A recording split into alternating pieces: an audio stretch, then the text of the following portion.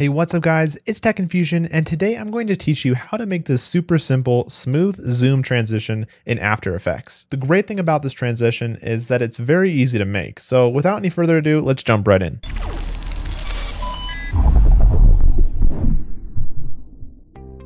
Alright, so here in my composition timeline, I have the two clips that I'm going to transition in between. The first thing you're going to want to do is make sure that the clip you're transitioning from is below the clip that you're transitioning to. So in my case, I'm going from Aerial 1 to Aerial 2, so I'll want to drag Aerial 1 below Aerial 2. Alright, next we're going to want to drag that top clip over to the right in our timeline till just about when that first clip is about to end. Now when I play it back, you'll see that it's just a hard cut in between these two clips. Now let's begin building the transition. Alright, so the first effect that we're going to want to find is called a motion tile. You can find that in your effects and presets window. If you don't see this effects and presets window, you can activate it by going up to window in your menu bar and clicking on effects and presets. Alright, so once you have that window, just go ahead and search for motion tile and click and drag that effect on to your top clip. Now we'll want to adjust a couple of the parameters in the effects control window. Here I'm just going to change both output width and output height to 300. Alright, with that done, let's go ahead and create a new adjustment layer, and you can do this a couple of different ways. The easiest way for me is just to right click in this blank space in my layer panel and then click on new and click on adjustment layer. Once I click on that, you'll see that it creates a new adjustment layer for me. Now, if you don't know what an adjustment layer is, it's basically an invisible layer, if you will, that you can add effects onto that affects everything below it. So a lot of times people use these layers for color correction to apply a color grade across their entire composition. But for our case today, I'm going to be applying a different type of effect. So go ahead and go over to your effects and presets window and search for transform. Once you find that effect, just go ahead and add that onto your adjustment layer. Alright, now I'm just going to zoom into my timeline so I can see each individual frame a little bit easier. So let's take our playhead and position it about 10 to 15 frames before this actual cut between the two clips happen.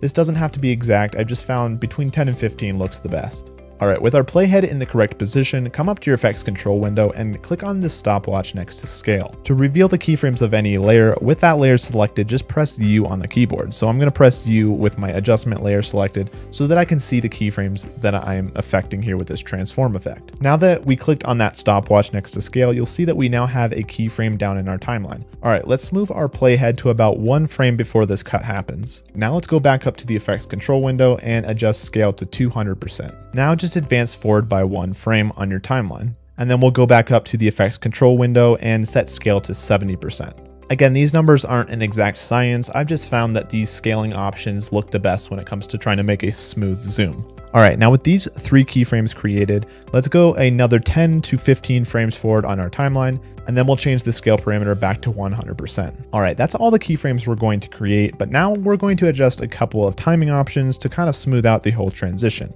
Select all 4 of those keyframes, right-click them, and click on Keyframe Assistant, and under that option, click on Easy Ease. Next, with all those keyframes still selected, just click on this little icon right here to open up the graph editor. What this will do here is let us adjust timing so that we can speed up the animation during one part and slow it down during the other. I'm just going to zoom in here and get it positioned so I can see them all clearly. So you can see here on this graph editor that we have certain curves, and this is basically a representation of how fast our animation is going at certain times. So just follow along with what I'm doing here so that your transition will look the same. So first I'm going to work on the second keyframe here. Just go ahead and click on it to select it. You'll see that these yellow handles pop up. I'm just going to drag this handle right here and drag it all the way as close as it can get to this keyframe. Then I'm going to take this left handle and drag it as far as I can to the right.